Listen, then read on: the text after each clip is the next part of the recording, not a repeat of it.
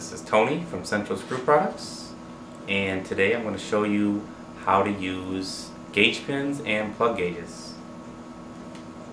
If you look here, we have two different types of plug gauges.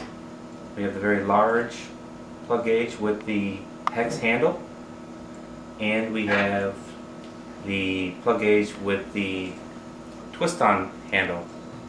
So if you wanted to take this off, you just twist this off, it pulls right out. Gauge pins are basically plugs without the handles. All we're going to do, it's a go and no-go. The diameter of this hole is 0.138, plus or minus 5. So I grab the low, which is 0.133. Should fit in very easily. Tells me that the hole is not smaller than 0.133.